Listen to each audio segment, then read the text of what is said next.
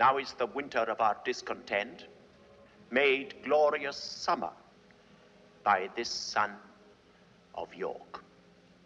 And all the clouds that lowered upon our house in the deep bosom of the ocean, buried. Now are our brows bound with victorious wreaths, our bruised arms hung up for monuments, our stern alarums changed to merry meetings, our dreadful marches to delightful measures.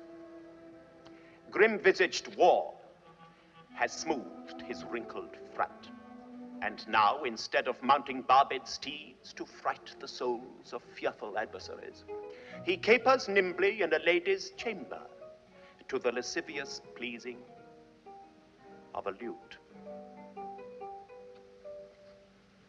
But I, that am not shaped for sportive tricks, nor made to court an amorous looking glass, I that am rudely stamped and want love's majesty to strut before a wanton ambling nymph, I that am curtailed of this fair proportion, cheated of feature by dissembling nature, deformed, unfinished, sent before my time into this breathing world, scarce half made up, and that so lamely and unfashionable that dogs bark at me as I halt by them.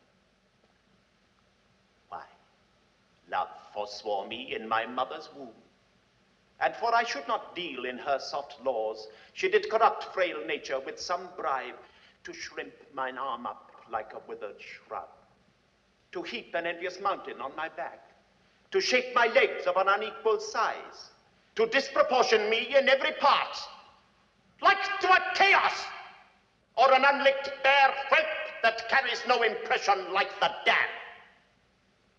Why, I, in this weak piping time of peace, have no delight to pass away the time, unless to spy my shadow in the sun, and descant on mine own deformity.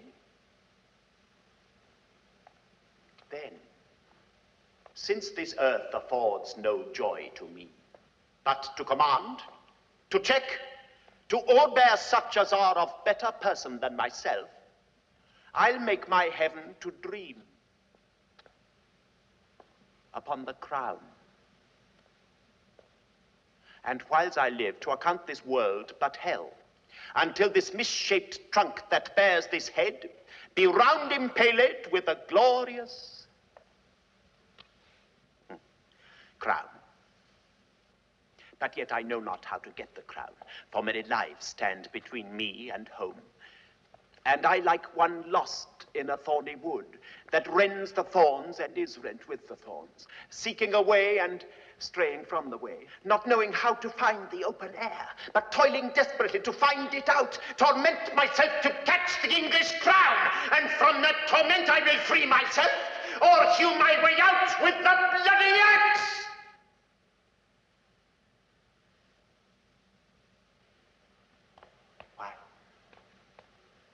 I can smile, and murder whiles I smile, and cry content to that which grieves my heart, and wet my cheeks with artificial tears, and frame my face to all occasions. I'll drown more sailors than the mermaid shall. I'll play the orator as well as Nestor, deceive more slyly than Ulysses could, and like a Sinon take another Troy. I can add colors to the chameleon, change shapes with Proteus for advantages, and set the murderous Machiavel to school. Can I do this, and cannot get a crown? Tut, were it further off, I'll pluck it down.